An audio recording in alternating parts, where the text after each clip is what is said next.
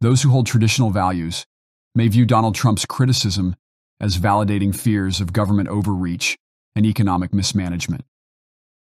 They see a shift towards socialism or communism, especially in light of Kamala Harris's proposal, which they perceive as a global failure.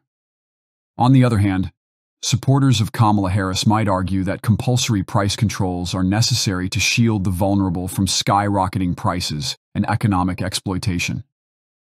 Regardless of their stance, the debate centers on the fundamental tension between control and freedom, a dynamic deeply intertwined with human psychology and social behavior. Mr. President, I want to ask you a question about national security, but first I think it's important to point out what Luke is talking about: the cost of groceries, the cost of gas, the cost of housing, mortgages, rent, everything has gone up.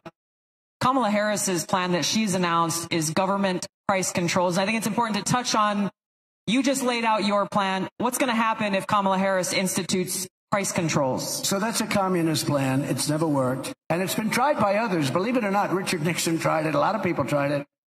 It's been tried many times, and it always leads to the same failure. Tremendous inflation, lack of product. You don't have anything. The stores are not stocked. It has never worked. It's called control. They want control. And, it's been so often. And everybody that comes in, they say it. It sort of sounds great. We're going to go price control. Actually, when she announced it, she got absolutely slaughtered by even Democrats because it doesn't work. It's a known loser. So now she doesn't talk about it. Trump's portrayal of Harris's price control initiative as communist strikes a chord with many, particularly those who prioritize free market principles. The public often views government intervention, like price controls, as a path to inefficiency and economic harm. Historical precedents, such as Richard Nixon's failed attempt at price controls, which Trump references, reinforce the belief that such policies are destined to fail.